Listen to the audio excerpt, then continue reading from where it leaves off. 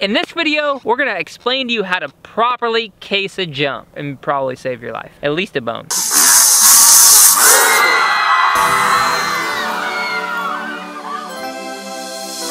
What's up everyone, this is Tyler at the MX Factory. We're gonna talk about a very important piece of your riding, how to control your bike when you case a jump. It's not necessarily how you case a jump, it's how you react to casing the jump. How your body is dispersing energy. There's a couple things that are real important. You don't want to case the jump in the arches of your feet, okay? There's no flexion in your ankles, there's no room for that to move. You want to be able to start your absorption of that hit at your ankle. It's important to have good strong ankles and loose calves too, but you want to take the hit in your ankles.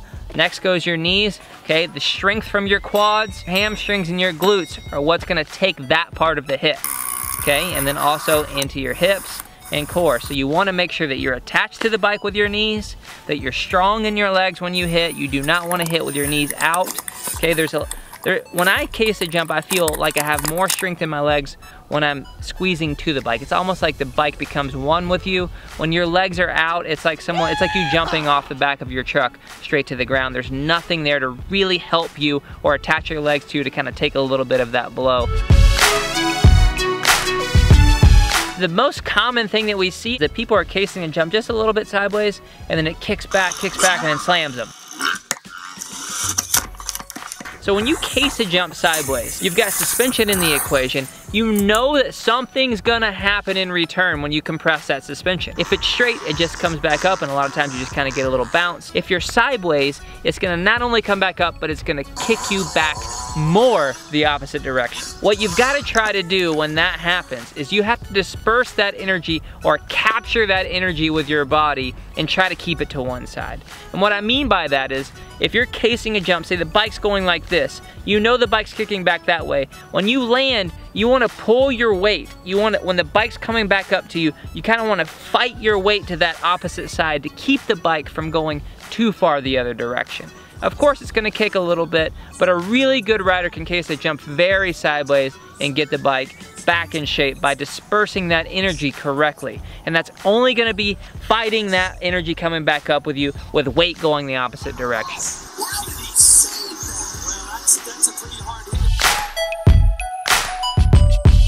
So there's gonna be a couple ways that you can adjust your bike in the air to minimize the feedback that you'll get from the bike when you don't make it to the sweet spot of the landing. You're gonna either wanna go front wheel first or rear wheel first. One thing I will say is you don't ever wanna go both wheels first, because if you're casing, when the jump has a rounded notch to it, or even if it's a tabletop, there's somewhere on that there's a peak. And if you case it with your frame first, you have no suspension. All the energy's coming directly through your body. You don't have any of your travel to soak that up. So it's gonna be the most aggressive that way. That's why I always say back wheel first or front wheel first.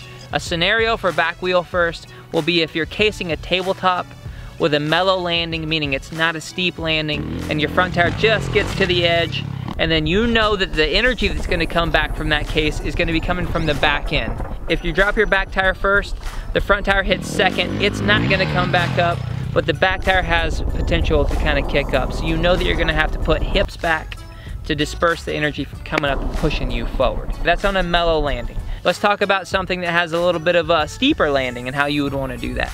Doubles, tabletops with steep landings, doubles going into turns where you need to slow down, that all requires a front wheel first case. The reason for this is that one, it slows your bike down when you can get front wheel, it kind of plants the back end.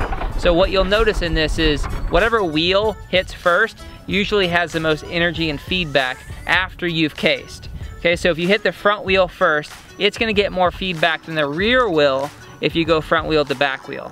And that's kind of what you want when you have a steep landing, because you don't want to get bucked over the bars when you hit that. Okay, so you go front wheel first, and then you take that energy. You know the energy is going to come back through the front. You've got to soak that up a lot of times through your upper body because it's hitting forks first, and then the legs obviously are going to be the strongest muscles in the body. They're going to help too, but you got to be ready for that hit with your upper body. Nice strong upper body. 90-degree angle like we always say, and let the bike come to you and control. That's why push-ups are a really good drill or a really good thing to practice every day if you can, to get ready for those big hits. We have a special gift for you when you sign up for our email list below. We got 3 secret tips on how to improve your jumping. Check them out.